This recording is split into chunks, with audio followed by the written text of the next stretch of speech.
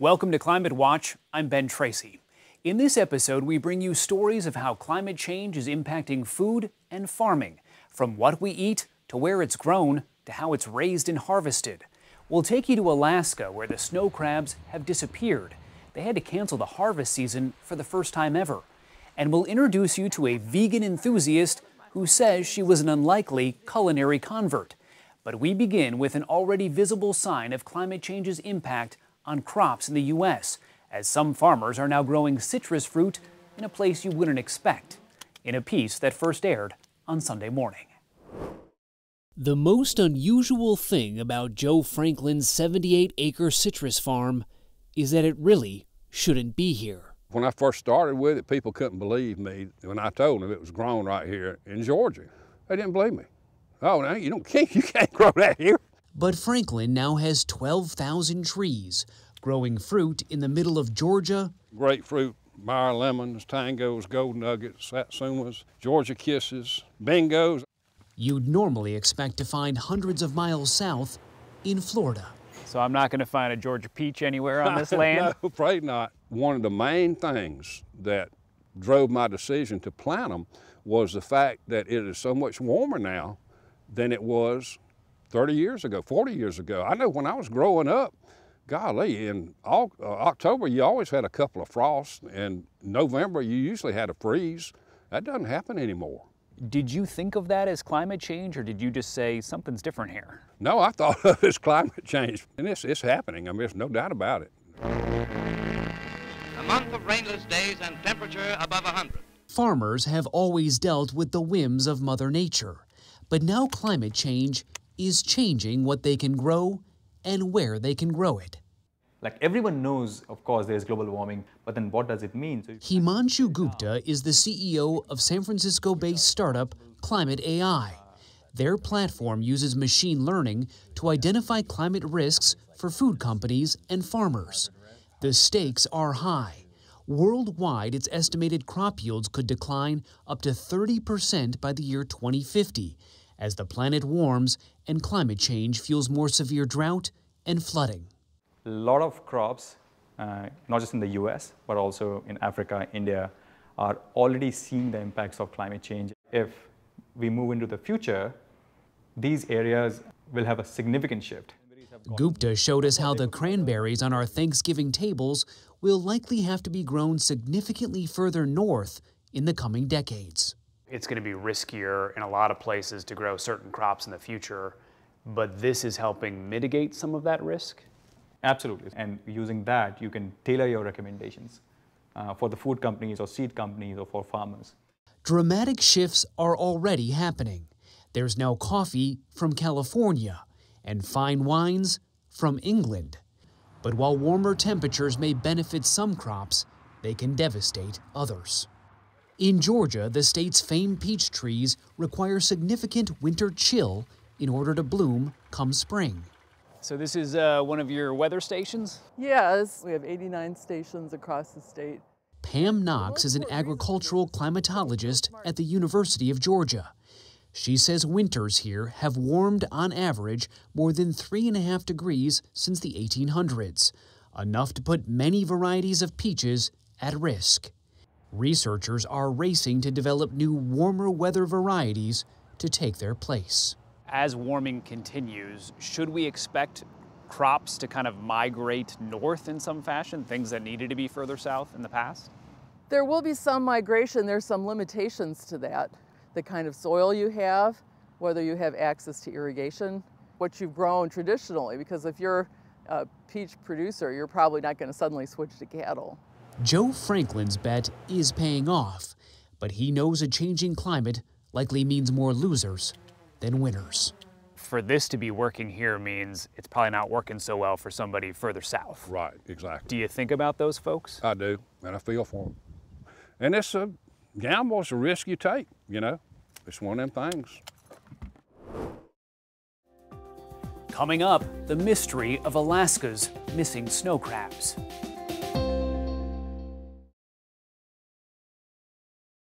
We take you now to Alaska, where a delicacy is disappearing, along with the livelihood of fishermen who have lived and worked there for generations.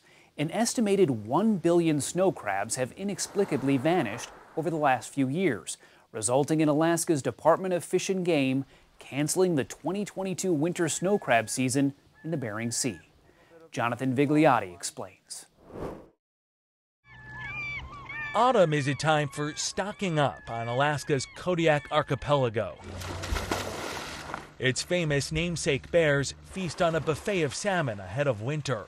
And in the nearby fishing port, one of the largest in the country, Gabriel Prout and his family had mapped out crab season. We'll leave our slip here in Dog Bay, Kodiak, Alaska, head out around Spruce Island. But the odds of Prout's ship ever leaving his slip are now slim to none, which could also be said about the snow crab population that makes up most of his business. An estimated 1 billion crabs mysteriously disappeared in just 2 years. That's a 90% plunge. Where have the snow crab gone? Did they run up north to get to that colder water? Did they completely cross across the border? Did they walk off the continental shelf on the edge there of the Bering Sea? We don't know. The first reaction was, is this real? You know, we looked at it, was almost a flat line. As a researcher with the Alaska Department of Fish and Game, Let's see what we've got for crab. it's Ben Daly's job to monitor the health of the state's fisheries, which produce 60% of the nation's seafood. His team is now investigating where the crabs have gone. But we're trying to look for causes. Disease is one possibility. Daly also points to climate change. Alaska is the fastest warming state in the country and is losing billions of tons of ice each year, critical for crabs who need cold water to survive. Environmental conditions are changing rapidly. We've seen some warm conditions in the Bering Sea the last handful of years, and we're seeing a response in a cold-adapted species. So it's pretty obvious that this is connected. We need a rapid relief financial program to get us through disasters like this, much like farmers get during crop failures or communities get soon after a hurricane or flood. What does a person do whose life is dependent on the ocean when the ocean stops giving? Hope and pray. Hope and pray the snow crabs return and his way of life continues. From the deep-sea creatures of Alaska to the common cow, there's an unexpected connection that lies beneath the surface of the ocean. Here's former CBS News climate specialist Jeff Birardelli. The miracle cure for climate change is right there in that tub. Nature. Yeah. Nature has a solution. Yes, yeah, always, to every problem.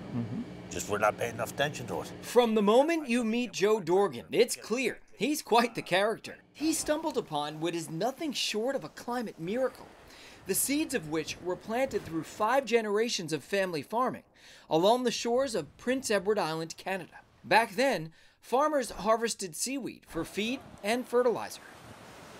This here stuff here, prime stuff. This is what's used. We don't take nothing out of it. We don't put nothing into it.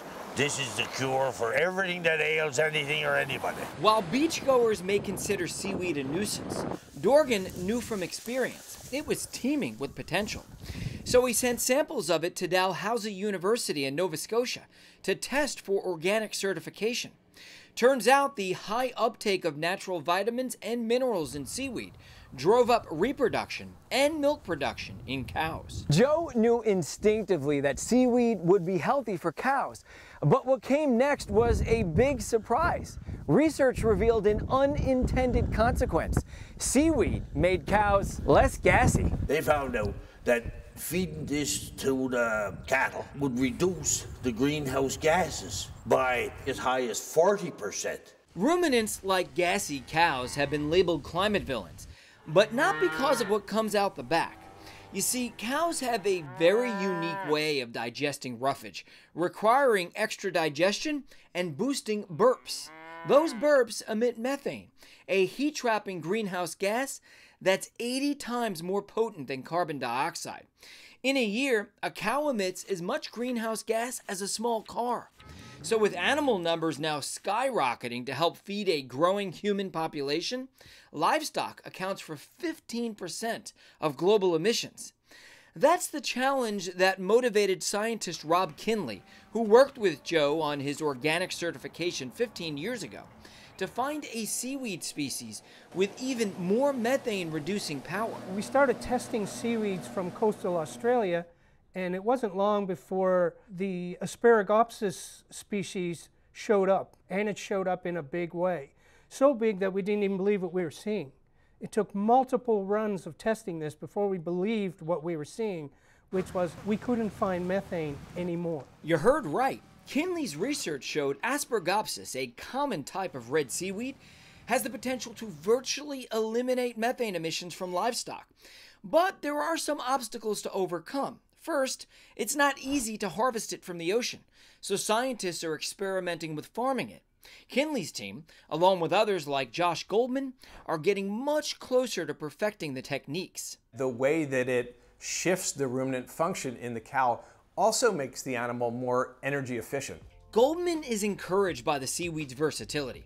He says cultivation only takes about 90 days, allowing for multiple cycles per year, and it can be grown by aquaculture operations almost anywhere, as long as the climate is suitable. Is there any way to do it for the 1.5 billion cows on Earth? I mean, that's a big lift, isn't it? There are a lot of mouths to feed, but the good news is we only need to feed those cows 0.2% of their daily ration. Still, there's the challenge of encouraging cow owners to use the seaweed supplement.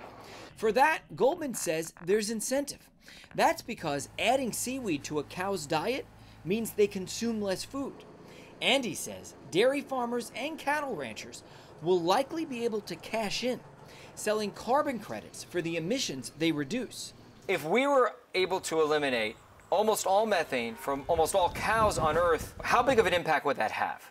It would have a tremendous impact, roughly equivalent to eliminating all the emissions from the US, or the equivalent of taking every car off the road globally. That's a long way off, but then again, Kinley's work has come a long way since his initial discovery 15 years ago. You seem very optimistic. I am optimistic. As for Dorgan, he's nearly retired, but his work with seaweed continues. So you didn't set out to be a climate hero? No, never crossed my mind. I want to be who I am. An everyday guy whose impact on the planet is anything but ordinary. While scientists are optimistic, critics point out this hasn't yet been tested at scale, and some fear seaweed could stop being effective if cows' stomachs adapt to it. Up next, taking a bite out of plastic waste.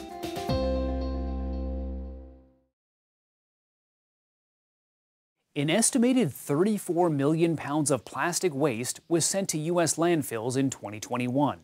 Now some companies are encouraging consumers to ditch single-use plastics for edible alternatives.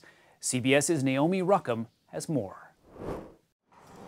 For catering business Bartleby & Sage, their famous mac and cheese is always a hit. What makes the dish so special? It's served on a spoon you can eat. So we're talking mac and cheese with 5 cheeses on a cheese-flavored spoon. Yes, so you kind of have to love cheese. I do. All right, cheers. Cheers.